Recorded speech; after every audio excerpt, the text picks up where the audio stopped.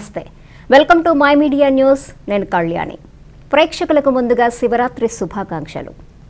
ఉత్తరాంధ్రను వెనకబాటుతనం నుంచి గట్టెక్కించేందుకు అన్ని రాజకీయ పార్టీలు సంఘటితంగా ప్రభుత్వంపై ఒత్తిడి తీసుకురావాల్సిన అవసరం ఉందని అఖిలపక్ష సమావేశం తీర్మానించింది విజయనగరంలో మాజీ మంత్రి కొనతాల రామకృష్ణ సారథ్యంలో రౌండ్ టేబుల్ సమావేశం నిర్వహించారు YSR Congress Janasena Loksatta CPI CPM party ప్రతినిధులతో పాటు మేధావులు వివిధ సంఘాల నాయకులు పాల్గొన్నారు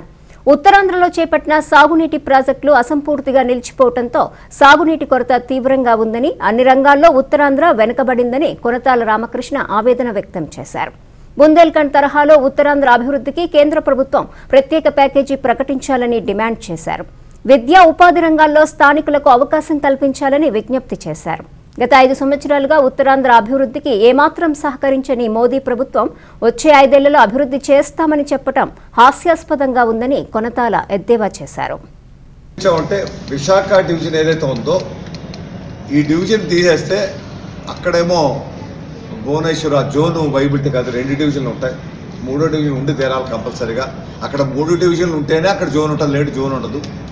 అందువల్ల మనకు కావాలని చెప్పి వాళ్ళకే అన్యాయం చేయడానికి లేదు అందువల్ల వారికి ఒక ప్రతిపాదన ఏం చేశారంటే నేను అక్కడ అధికారులతో కూడా మాట్లాడి విశాఖ డివిజన్లో ఉన్నటువంటి ఒరిస్సా భూభాగాన్ని వాళ్ళకి రాయగడ్డ డివిజన్గా చేయమన్నాం వాళ్ళకి రాయగడ్డ డివిజన్ అనేసరికి వాళ్ళకి 3వ డివిజన్ వస్తుంది అప్పుడు ఆ జోన్ని కంటిన్యూ చేయడానికి కావాల్సిన టెక్నికల్గా ఏ ఇబ్బందులు ఉండవు తర్వాత వారు ఏదైతే అపోహపడుతూ మా నుంచే వస్తుంది ఆదాయంతో విశాఖ వీళ్ళు పట్టుకెళ్ళిపోతారు విశాఖ డివిజన్గా తీసివేస్తే అనే అపోహ ఉండేది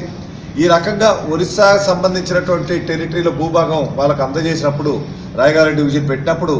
ఈ ఆదాయంలో ఎక్కువ భాగం అటే వెళ్తుంది మనకు సుమారు 7-8 వేల కోట్ల ఆదాయం ఉంది విశాఖపట్నానికి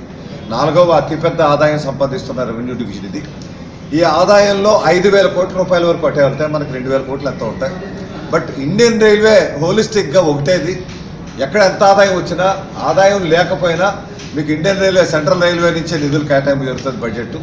అందువల్ల మనకి 8,000 కోట్లు వచ్చినప్పుడు మనకు ఖర్చు పెట్టలేదు ఇక్కడ మన ప్రాంత అభివృద్ధి కానీ కొత్త లైన్స్ కానీ అందువల్ల నిధుల గురించి వరి అవ్వాల్సిన అవసరం లేదు ఇప్పుడు మేము ఎందువల్ల దీని మీద అభ్యంతరం కాదుగా జోన్ వచ్చినందుకు సంతోషిస్తున్నాం కృతజ్ఞతలు తెలియపరుస్తున్నాం లేట్ అయినప్పటికీ కానీ జోన్ ఇచ్చేటప్పుడు పూర్తి స్థాయిలో ఇవ్వాల్సిన అవసరం ఉంది పూర్తి స్థాయిలో ఇవ్వకపోతే జోన్ తాలూకు ప్రయోజనాలు కూడా ఉండవు ఏవైతే డివిజన్ విశాఖపట్నంలో ఉందో ఆ డివిజను 125 సంవత్సరాలు మొన్ననే సెలబ్రేషన్ చేసుకున్నారు ఇండియాలోనే అతి ప్రతిష్టాకరమైనటువంటి రైల్వే డివిజన్ అది ఆ